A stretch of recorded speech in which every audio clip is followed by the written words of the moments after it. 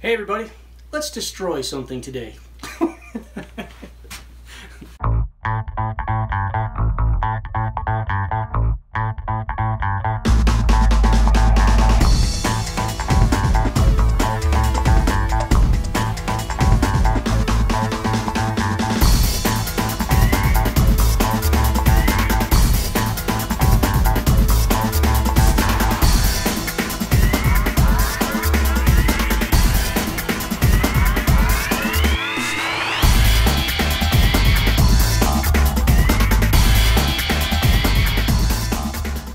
I've always wanted to see what was inside an SCBA bottle. I have an idea what's in there already, but this one's out of life.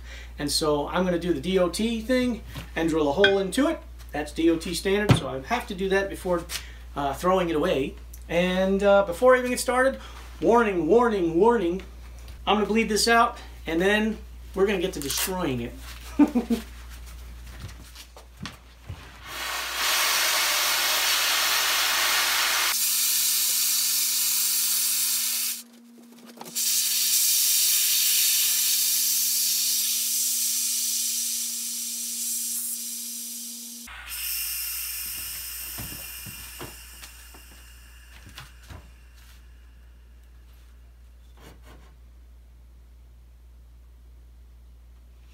All right, now that it's bled out, I can go ahead and drill a hole in it. There you go. DOT, I have complied. So, I've got my Sawzall, I've got my breathing mask, and I've got my earmuffs. I'm gonna cut the head off this sucker.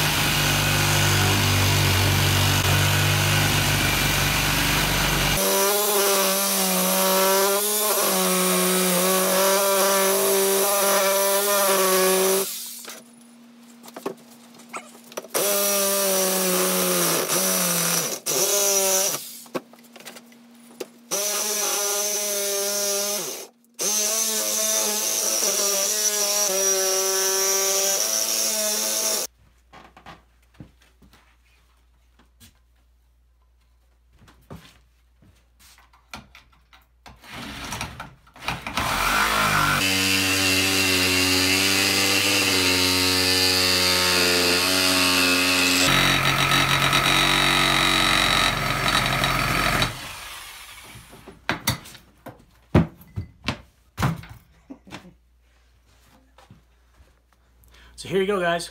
This is what's inside an SCBA bottle. One thing I've noticed is this little straw here. So as air gunners, if we get moisture in our tank and we're using SCBA, we may not know it because the straw is, it's grabbing usually this way. But even if you tip it upside down and try to bleed out that water that you suspect is in there, you're not going to. Not unless you have a lot of water in there. So, neat stuff. How thick? We got an aluminum canister that's about 5 seconds thick, followed by wrap after wrap after wrap of fiberglass, which is approximately 2, 4, 6, 7 30 seconds thick, approximately. And then epoxied and all that kind of good stuff. I can imagine making one of these is an absolute mess. But it's not as clean as you would think inside. Got some pitting in there. So now what I'll do is I'm going to take the valve off because the valve is really the only thing worth any kind of money. I don't even know if this one's worth any money, but whatever. I'll take the valve off and throw it out. Here's a look inside the can itself. Not much really to talk about in there. Other than the pitting, it is pretty darn clean though, which it should be. Here's the valve system, guys, unscrewed from the bottle. It's got one big old O-ring. Looks like it's got a little bit of maybe some silicone on there. Pretty simple. It's a simple valve after that. Now, from what I've heard, when they hydro test this, and I found this out directly from the hydro tester, they will temporarily and for a very, very short time pressurize these with water up to 7,500 psi. And what the guy is looking for is, at that pressure, how much is the bottle expanding? How fast, how much? And they take that measurement and they do what they need to do with it to say, yes, this passes, no, this doesn't pass. If they left it at 7,500 psi, it would blow up. That's what I was told. But it is expanding. And I've heard this as well. If you take a bottle from zero, I haven't tested this, so I don't know if it's true, but if you take a bottle at zero and you put masking tape around it, and then you fill it up to 4,500, the masking tape will break.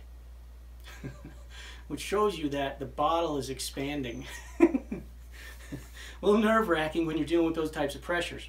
But that's why these things get hydro-tested and recertified every 5 years. Anyway, guys, that's pretty much all I had to show you. Hope you enjoyed the video. As always, happy shooting. Thanks for watching.